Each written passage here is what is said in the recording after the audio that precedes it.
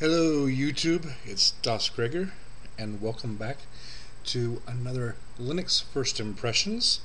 Today we are looking at Linpus Lite, and I will not be keeping my video on for most of this because my first problem that I ran into when doing all of my testing was that the synchronization with the lips and for what I was speaking weren't working that well.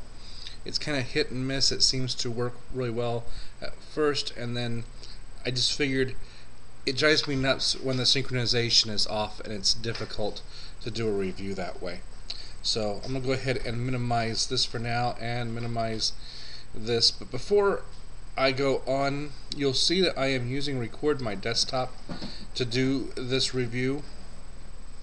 I ran into some problems trying to install the simple screen recorder because I could not for the life of me get FFMPEG to install or be able to find the FFMPEG development files that I would be able to use with this. Linpus Lite is a Fedora based distribution, however it has its own repositories that are separate from Fedora, and nothing I tried could make it so that I could use RPM Fusion or any other Fedora grouping to allow for some of that stuff to install. I was able to get things like Qt to install, but simple things like FFmpeg just were not there.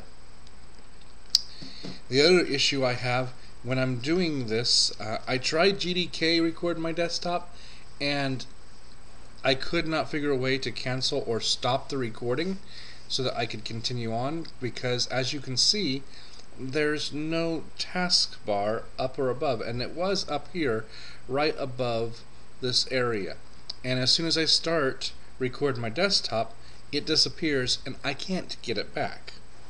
It's a kind of a flaw that I was not happy with. So we're using this, it's working, and I can use Control-C to stop it, and it'll of course get my video saved. Moving on, however, as I mentioned, Linpus Lite is of course Fedora based. This comes with Cinnamon. It has some widgets that are over here pre-installed, and it kind of gives you the feel of Windows Vista in many ways with the way that the widgets look. I'm not very crazy about that, but I will admit that my first impression when I first got it going was that it did have a nice look and feel to it. The buttons are simple, very GNOME-ish buttons. If we hit the menu button, we can get that to pop up, and you can see that it does come with a little bit of software. Now this, like I said, is the Lite version, which was meant mainly for netbooks, so it's not fully functional. However, it does have a good look and feel.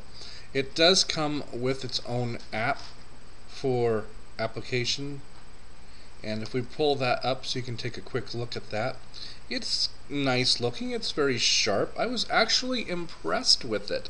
The biggest complaint I probably have with Linpus is that it's got a nice outward appearance, but underneath the quote-unquote glamour, it's lacking in regular just everything else. Yeah. When I look at this, this shows me the stuff that maybe someone who doesn't really know about Linux might want to find. You know, there's plenty of software things here that you can see that you can choose from, but when I went in here and tried to install GCC, for instance, because it did not come with anything to compile with, it came back that there was nothing. Now, you say, oh, it's because you're in the internet. Let's go back up to applications.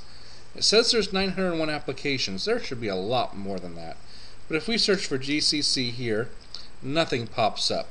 If we search for CCP, nothing pops up. If we search for build, we get a few things, but nothing is really there. Now, if we go, this is kind of nice. This is one feature I kind of liked the way it did. I like that look. But if we get to where I really wanted to be, which was here, and we go into a new area here, that was another thing that I had a problem with. Sometimes it just seemed to be really sluggish. Now if you do a yum search GCC, you'll see there are some GCC applications, and I have GCC, C++ installed and all of these things. I had to actually use yum in the command line interface to get those applications. So whenever it came down to proper, basic stuff, I couldn't get it to work through the App Center. It just wasn't set up that way. However, the update files came up as being kind of nothing there. I used yum update and it found that there were problems, or not problems, but updated packages that were ready, that needed to be put in. So while this is nice, it looks neat, it's just not very functional for someone looking for a full-fledged Linux system. And so I ran into a lot of problems with that. The other issue, if I go on, the installation was okay. However, I have one large complaint. It looked good. The live DVD was easily put onto a USB stick to be able to be booted to. During the install, however, it never gave me an option to set my grub ideas, or what I mean is, it never asked me where I wanted to place grub, or whether I even wanted to install it at all. And because of that, it did hose this particular laptop. I already had, it saw Windows, but I also had Gentoo installed and another distro installed, and this was in my guest OS partition.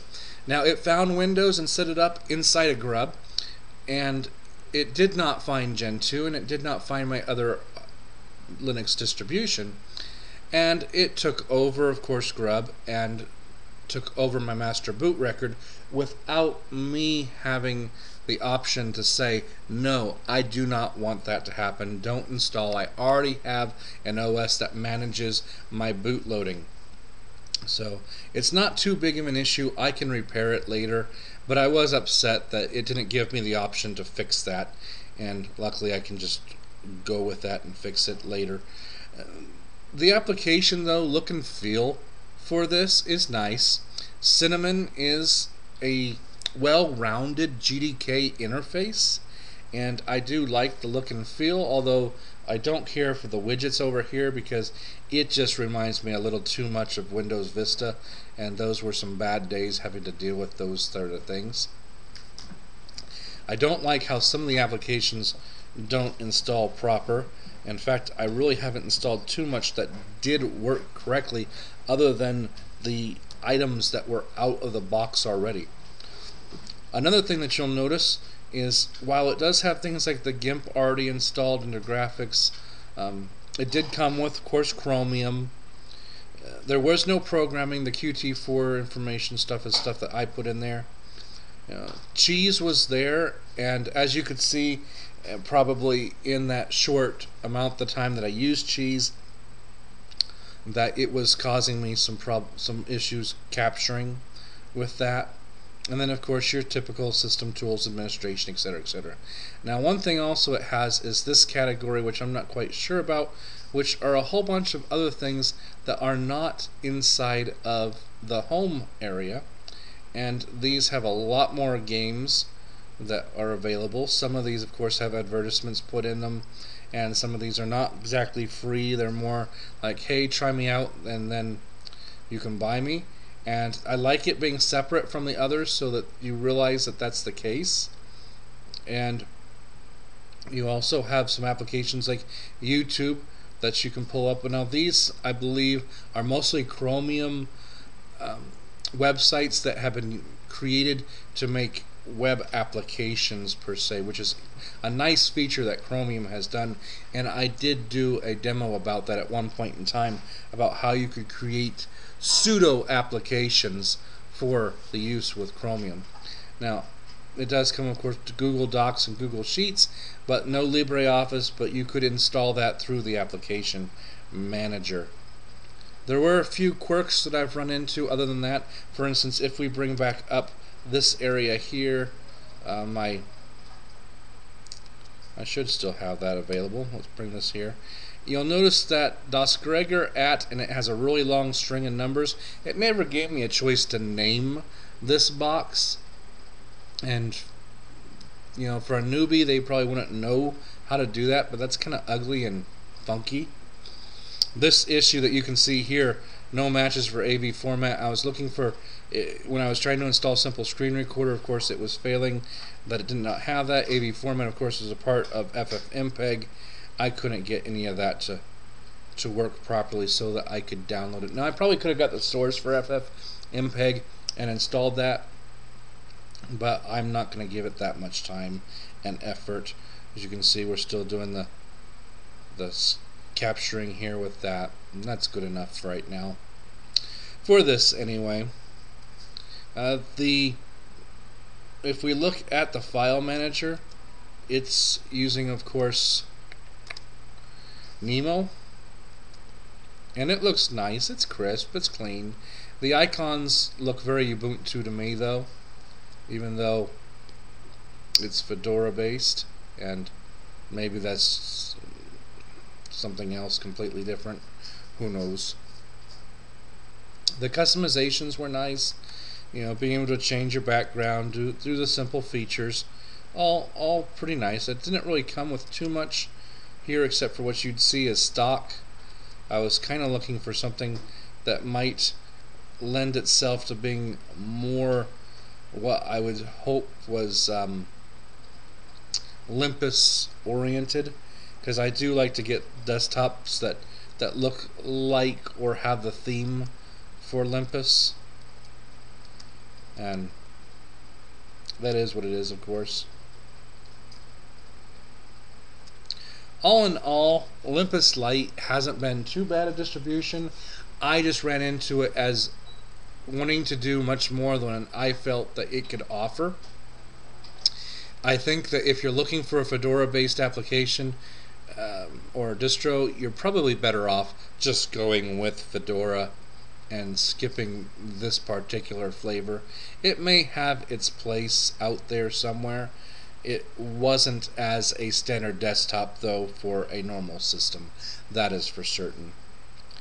So I hope you've enjoyed this short review on Linpus Lite 2.1. If it's morning, evening, noon, or night, whatever you're having, I hope you enjoy it. Thank you for watching, thank you for tuning in, and stay tuned for the next Linux First Impressions for next week. Bye guys.